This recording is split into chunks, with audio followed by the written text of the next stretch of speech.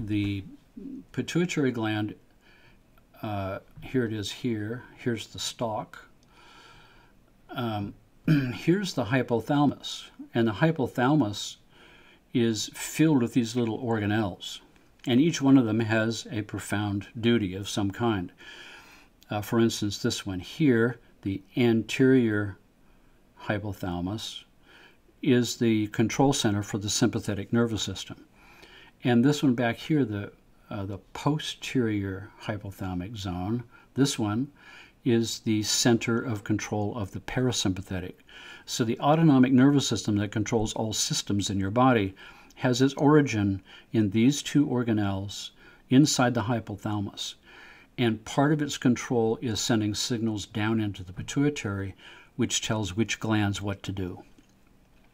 The other is the vagus nerve comes from here, branches out through the brainstem, travels out to every single organ and gland. The sympathetic comes through the thoracic spine nerve network into the sympathetic chain, into the postganglionic neurons. So these two systems are the ones that really control everything: the hypothalamus, sympathetic, parasympathetic, and the pituitary gland.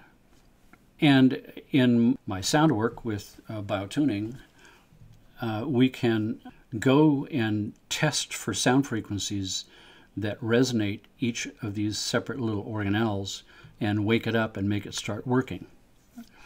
So we can directly affect the parasympathetic and sympathetic nervous system, which means we have the ability to use sound frequencies to precisely control the master control system that tells all systems what to do. And that, in a nutshell, is what my sound healing technique called biotuning is all about. I'm monitoring your body with something called heart rate variability, and it shows us exactly how these two neurons are functioning by measuring how the body is responding.